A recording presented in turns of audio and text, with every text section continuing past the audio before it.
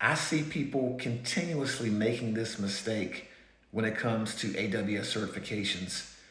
It's become somewhat of a myth that I'd like to take this opportunity right now to clear up.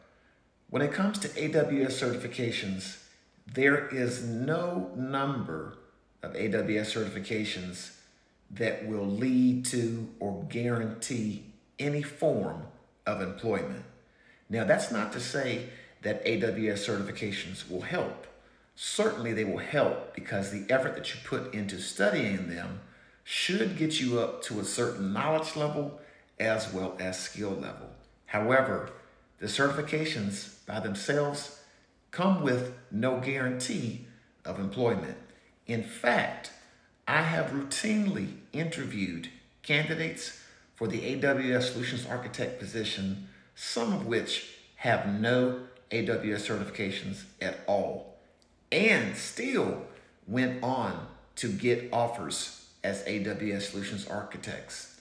Now, rest assured that those that didn't have any AWS certifications, there were some skills and some experience that were built from somewhere else. It doesn't just have to come from AWS certifications, but those skills led to an employment decision.